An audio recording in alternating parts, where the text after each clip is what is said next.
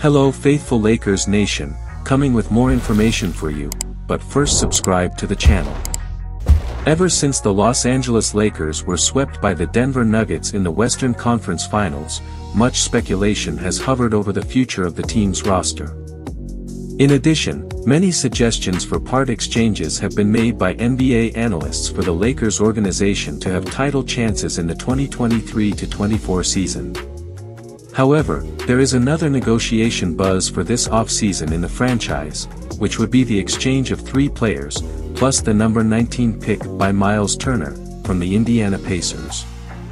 Such an exchange suggestion is proposed by Zach Buckley, from Bleacher Report, in which the Lakers send Malik Beasley, Mo Bamba, Max Christie, and the number 19 pick to the Pacers, and thus receive Turner and guard T.J. McConnell.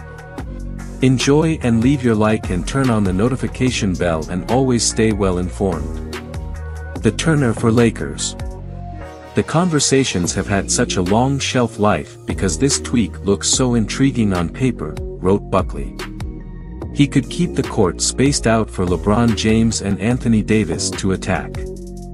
On defense, Turner would make the Lakers huge without sacrificing too much mobility.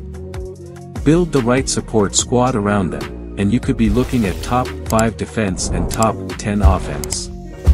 What's more, he added, this is championship-level basketball, which must be Los Angeles' lone concern with James nearing the end of his legendary career.